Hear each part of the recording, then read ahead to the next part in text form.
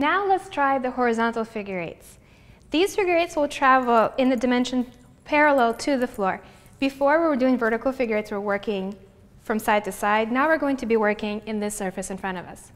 Keeping the knees bent, we're going to twist the right hip forward, just like we did before in the basic twist. With the right hip forward, we're actually going to slide that hip all the way out and pretend like you're trying to reach the front right-hand diagonal of the room. Pushing all the way through, keeping the knees slightly bent, and again, trying to stay completely horizontal to the floor so you don't want to dip up or down. Sliding out. Now you're going to trace the outside, the right side of the room with your hips. You're going to push all the way out until you reach the back corner.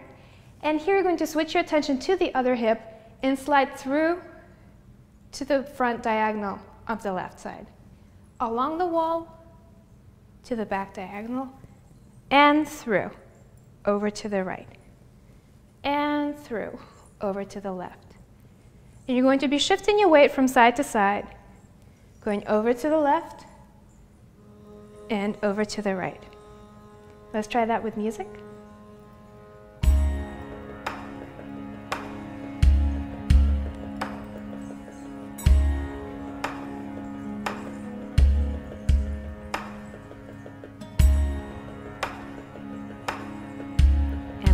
Faster.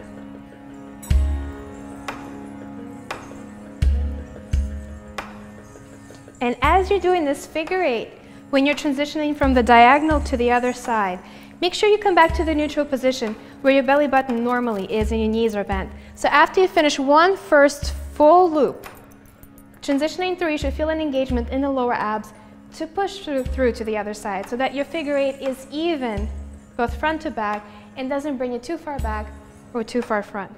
So it's happening right underneath your rib cage. And right, and left.